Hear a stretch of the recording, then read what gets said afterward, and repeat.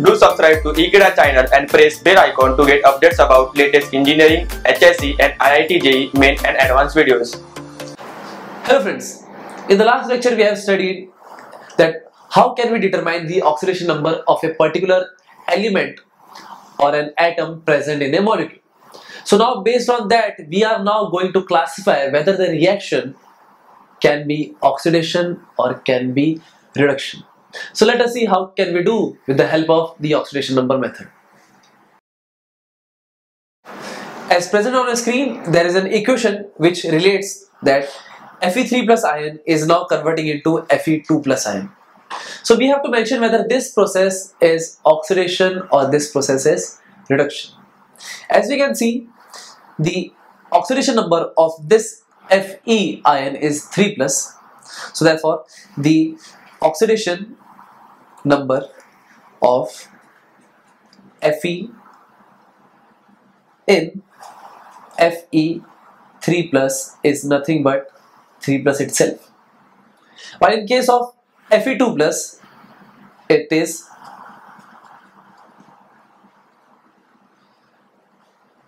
2 plus. So because in this case the oxidation number is changing from plus 3 to plus 2. So in this case we can see a decrease in oxidation number, and whenever we could find a decrease in oxidation number, it means it is a reduction process. How? Because this Fe3 plus will only be converted into Fe2 plus if it accepts an electron. If it accepts one electron, then only this 3 plus oxidation number will be converted into this 2 plus. And since it is accepting an electron, so the acceptance of electron is nothing but reduction. So therefore the overall reaction is, it is a reduction process. So this was the first example. Let us find out the next example and let's see whether you could do it or not.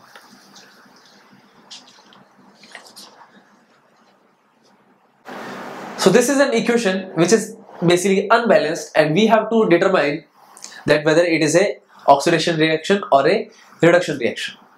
So as we can see, this Mn, that is manganese oxide, which has a oxidation number of -1, is now been converted into Mn2 plus.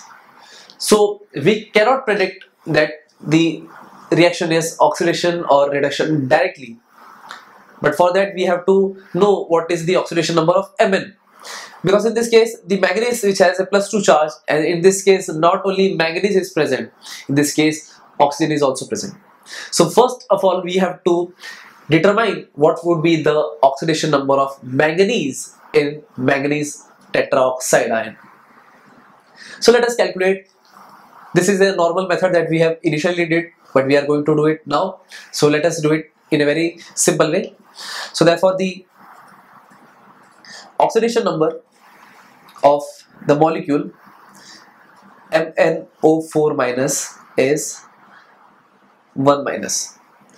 So because of the help of this we could calculate that the manganese which is present 1 times plus the oxygen molecules which are present 4 times, and overall the charge of the MnO4 minus 1 is -1.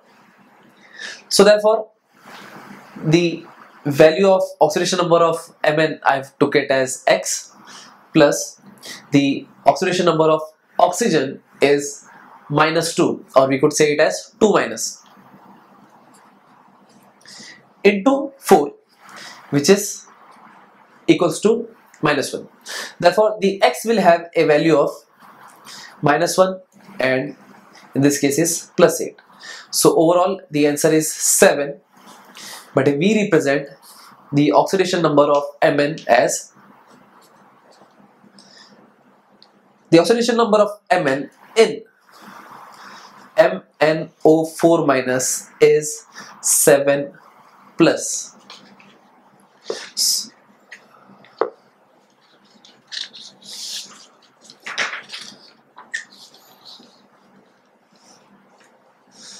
So now only we could relate that what would be the reaction. So the answer that we could get is when Mn, which has an oxidation number of 7 plus, is being converted into Mn, which has an oxidation number of 2 plus.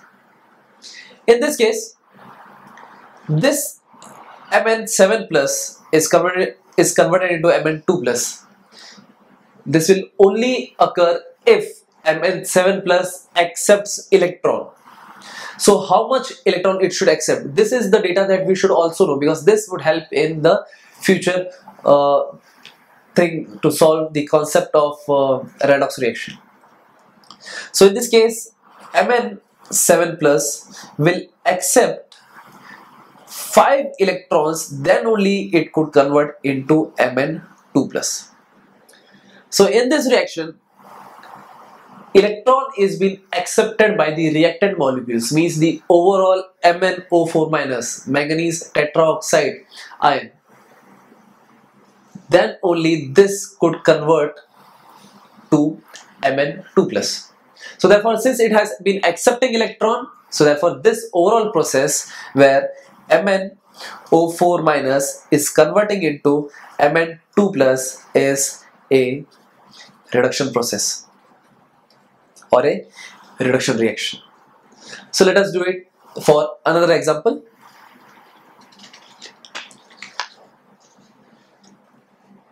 This one. So in this case, we are going to determine the oxidation number of chlorine atom instead of oxygen, because as we can see, the oxygen number here is 3 while here is 2, but the common thing that we could observe in both the reactant and the product is the Cl, that is chlorine atom, is present 1 times. So in this case, what we are going to do is, now we are determining the oxidation number of chloride atoms in this case for the both of them. So therefore, for ClO3 minus, the oxidation number of the whole molecule is 1 minus. So therefore, for ClO3 minus, Cl is been repeated 1 times, and there is presence of 3 times oxygen, and the overall charge is 1 minus, or we could say minus 1. Therefore, I have took the value of oxidation number of chloride atoms as X into 3 into the oxidation number of oxygen is minus 2, or 2 minus, as we could say. I could write it in this way, so as to get an answer as X plus minus 6, which is equals to minus 1. Therefore, X in this case will be plus 5. So the oxidation number of Cl in ClO3 minus is 5 plus. While now we are going to check, or we are going to determine the oxidation number of, so now we are going to determine the oxidation number of Cl in ClO2 minus molecule or ion.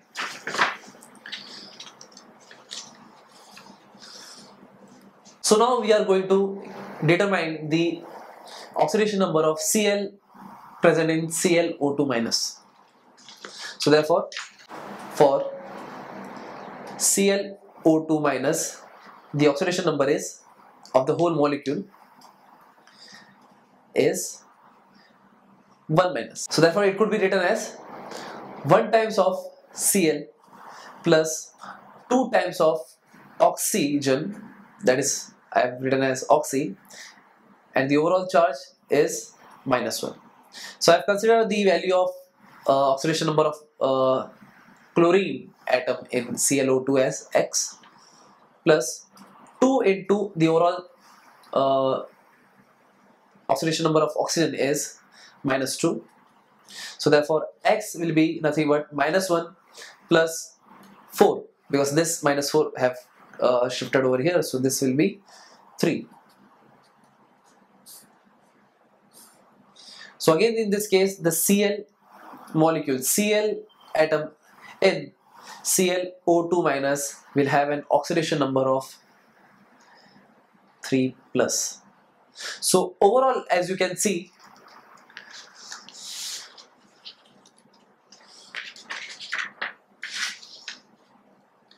So overall, as you can see,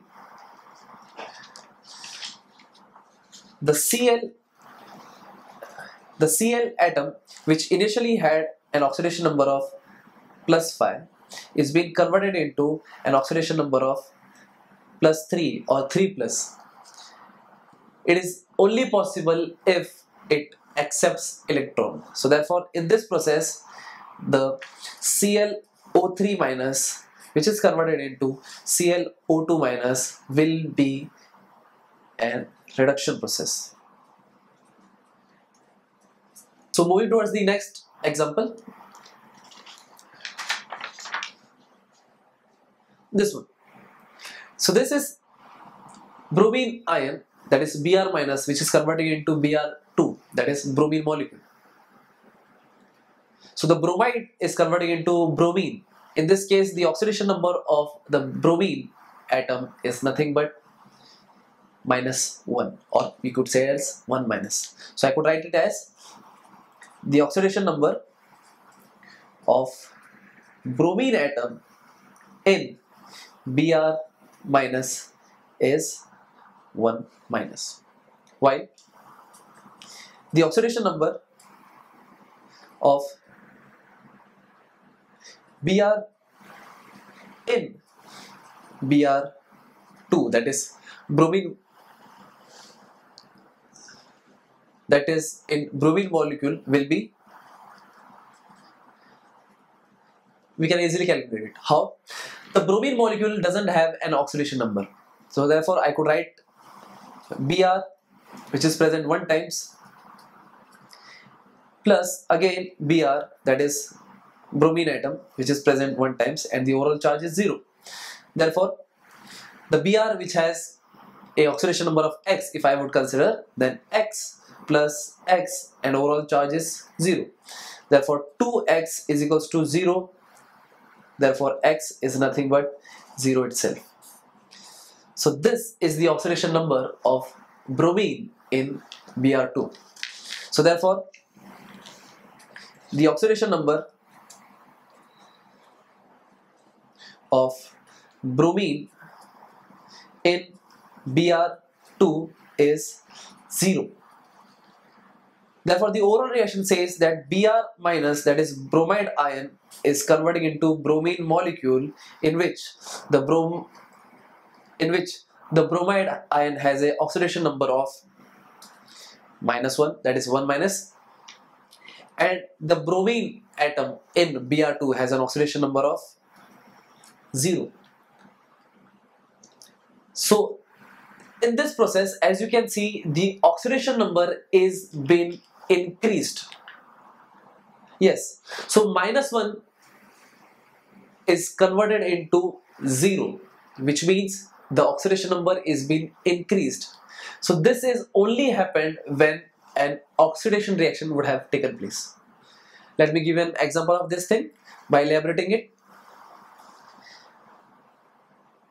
This Br, which has a oxidation number of -1, will convert into the oxidation number 0 if this Br minus have donated an electron at least. So since it is an unbalanced reaction, I could write it as 2 times of Br minus will convert Br2 by giving 2 electrons. And in this process, since the electron is being lost by the bromide ions, so therefore it is said to be an oxidation process. So therefore the overall reaction is nothing but an oxidation process. So this is how we can calculate, or we could determine whether the reaction is oxidation or reduction with the help of oxidation number method. So these were the 4 examples where we have differentiated that which one is oxidation and which one is reduction. So I hope you have got an idea. So thank you friends for watching this video. I hope you have liked this video, and please don't forget to subscribe Ekeeda channel. Thank you so much.